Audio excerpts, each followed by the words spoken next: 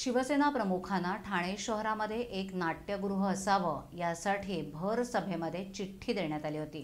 शिवसेना प्रमुखांनीही ठाणेकरांचं हे स्वप्न पूर्ण केलं। मात्र आता सुरक्षेच्या कारणांनी अशा प्रकारची चिठ्ठी देणं नागरिकांना शक्य नसून यासाठी ट्विटरच्या माध्यमातून चिठ्ठी पाठवणं हे प्रभावी माध्यम असून नागरिकांनी आपल्या समस्यांसाठी या प्रभावी माध्यमाचा वापर करावा असं आवाहन युवासेना प्रमुख आदित्य ठाकरे यांनी केलंय।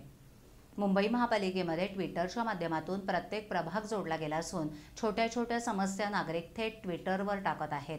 ठाणे महापालिकेच्या माध्यमातूनही सुरू करण्यात आलेलं ट्विटर प्रत्येक अधिकृत होर्डिंग आणि शाखांमध्ये याचा प्रसार करावा असं त्यांनी यावेळी सांगितलं। ठाणे महापालिकेच्या या ट्विटर अकाउंटचं उद्घाटन युवासेना प्रमुखांच्या हस्ते करण्यात आलं। यावेळी ठाणे जिल्ह्याच्या पालकमंत्री एकनाथ शिंदे, महापौर मीनाक्षी शिंदे, पालिका आयुक्त संजीव जयस्वाल यावेळी उपस्थित होते। मुंबई महापालिकेतही अशा पद्धतीनं पेज तयार करण्यात आलं असून महिनाभरामध्ये त्याला चांगला प्रतिसाद मिळाल्याचं त्यांनी ठाकरे यांनी सांगितलं। पूर्वी एखाद्या ठिकाणाची समस्या सोडवायची असेल तर त्यासाठी नगरसेवकापासून ते पालिकेपर्यंत विविध विभागामध्ये नागरिकांना जावं लागत होतं। मात्र आता या पेजमुळे तुम्ही तुमच्या प्रभागातील तक्रारी, समस्या टाकू शकता आणि त्याची सोडवणूक सुद्धा नगरसेवक किंवा पालिका प्रशासनाच्या माध्यमातून तात्काळ होऊ शकते असंही ते म्हणाले।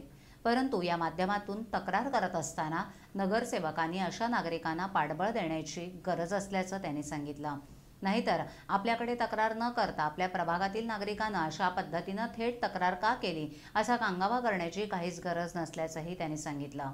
उलट तुम्ही सुद्धा या माध्यमातून ट्विट पेज हँडल करा, जेणेकरून तुम्हालाही आपल्या प्रभागातील समस्या या तात्काळ सोडवण्यासाठी मदत होऊ शकेल। शिवाय पालिकेनं या पेजच्या माध्यमातून पालिकेतील इतर विभाग देखील जोडले गेले असल्याची गरज त्यांनी सांगितलं। तर मुंबई ठाण्यातच नाही तर संपूर्ण महाराष्ट्रातील महापालिकांमध्ये ही मोहीम आपल्याला राबवायची असल्याचंही ते म्हणाले।